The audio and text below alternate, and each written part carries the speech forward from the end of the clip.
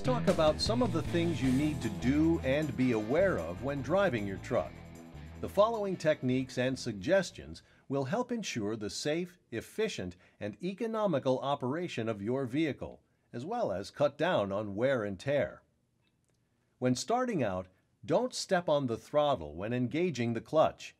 Engage the clutch smoothly by allowing the pedal to come up slowly. When you do apply the throttle, apply it slowly. Use progressive shifting to get up to cruising speed. Don't take gears to their maximum RPM. Shift as soon as there is sufficient RPM to pick up the next gear, and then progressively increase the RPM as you move up through the gears.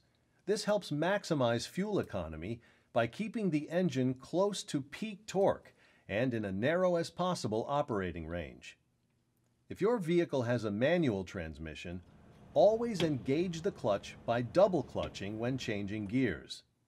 When making a range shift, always pre-select the range before moving the shift lever. Again, be sure to double clutch when making range shifts to prevent premature wear of the range synchronizer. Also, don't make a range shift to high when the vehicle is stopped, otherwise you may damage the synchronizer. And making a range shift while moving in reverse will also cause damage to the transmission. If your transmission features multi-speed reverse, make sure the vehicle is at a complete stop.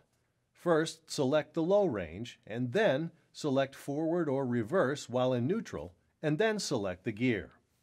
When making a split shift, move the split button when the shifter is in the neutral position during the gear change.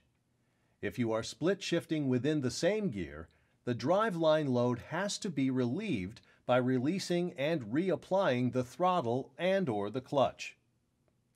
When slowing or stopping the vehicle, let the throttle off completely and allow the truck to slow down by at least 5 miles per hour before stepping on the brakes. This helps to improve fuel economy.